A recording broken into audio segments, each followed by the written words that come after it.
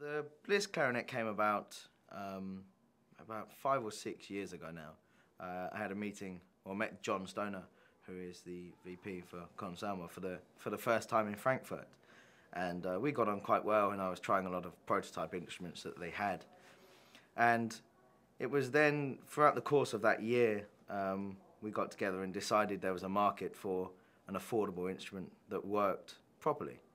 At that time it was purely an idea, and development started, and we were in development for at least a year, maybe 2 years, trying all sorts of different materials, different keys, different plating on the keys.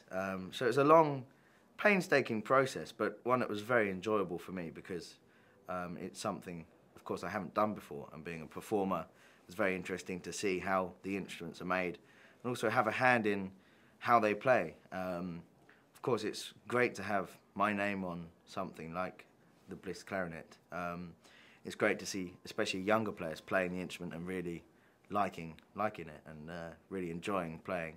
So it's just been really good fun so far. A lot of development, always new things to be done, new ways of manufacturing. That was one of the main things I wanted to try, was a lot of new technology that hasn't been used before. For example, the synthetic, as far as I know, it's the first time that material has been used on a musical instrument. We found it was a lot stronger than ABS plastic, a lot lighter, and gave a much better sound.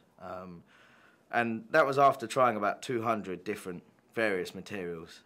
We found that one was the best for everything.